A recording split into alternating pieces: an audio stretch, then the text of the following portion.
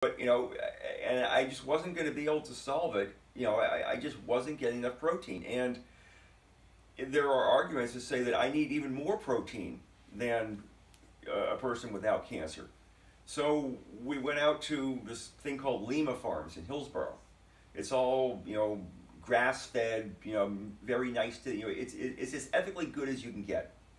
And I've been grilling up steak every night. I've been having brisket and, I'm whole hog.